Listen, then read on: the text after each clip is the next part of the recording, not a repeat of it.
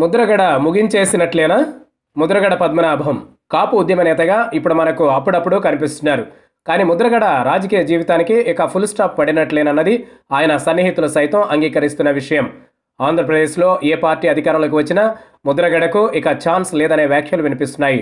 ఆయన చేపట్టిన ఉద్యమం కూడా ఇక ముందుకు సాగేలా కనిపించడం లేదు. ఇప్పటికే తెలుగుదేశం ప్రభుత్వం కాపులకు రిజర్వేషన్లు ప్రకటిస్తూ అసెంబ్లీలో నిర్ణయం తీసుకుంది. కాపు రిజర్వేషన్ల ఉద్యమం కూడా దాదాపుగా నీరు గారిపోయినట్లే.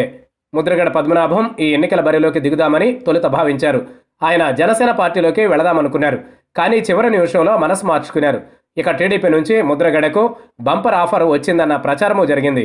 ప్రతిపాడు టికెట్ ఇస్తామని టీడీపీ నేతలు ఆఫర్ ఇచ్చినట్లు కూడా వార్తలు వచ్చాయి.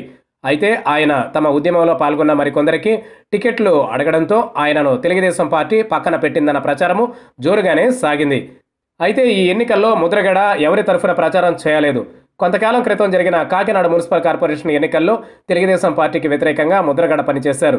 అయినా అక్కడ టీడీపీనే విజయం వరించింది.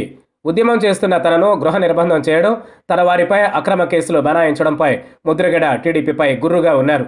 అయినా తనను నమ్ముకున్న వారి కోసం ఏదో ఒక పార్టీలో చేరాలనుకున్నా అది సాధ్యపడలేదు. వైసీపీ అధినేత జగన్ కాపు రిజర్వేషన్లు తన చేతిలో లేవని, దానిపై ఎటువంటి హామీ ఇవ్వలేనని తూర్పుగోదావరి జిల్లా పాదయాత్రలో ప్రకటించడంతో ముద్రగడ ఆ పార్టీ వైపు చూడలేదంటున్నారు. ఇప్పుడు ముద్రగడ వచ్చే 5 ఏళ్ల కాదు, మరో 5 ఏళ్లకు కూడా ఏ పార్టీ ద్వారాలు తెరవవు అన్నది అర్థమైంది. ఒక సామాజిక వర్గం నేతగా ముద్రపడడం వల్లనే ఈ పరిస్థితి తలెత్తిందనే వారు లేకపోలేదు. ముఖ్యంగా తూర్పుగోదావరి జిల్లాలో కాపు సామాజిక వర్గంతో పాటు శెట్టి బలిజలు అధికంగా ఉన్నారు. అంతేకాకుండా రాష్ట్ర వ్యాప్తంగా కాపు సామాజిక వర్గంలో ఉపకులాలు ఉన్నాయి. కాపులకు రిజర్వేషన్లు ఇస్తే బీసీలు వ్యతిరేకమవుతారు.